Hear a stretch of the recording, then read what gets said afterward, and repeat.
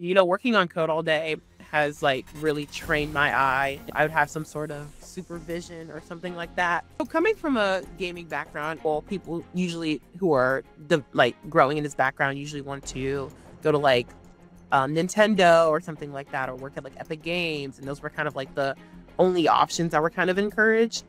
And so when I saw the opportunity at Oceaneering, I was like, oh, this is like exactly what I've been kind of like pushing for the past like couple of years, and something I really want to explore.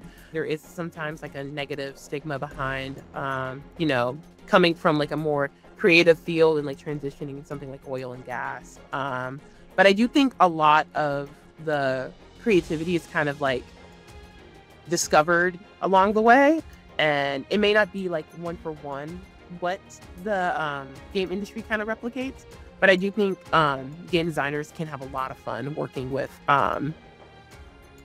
this kind of technology in a oil and gas kind of setting.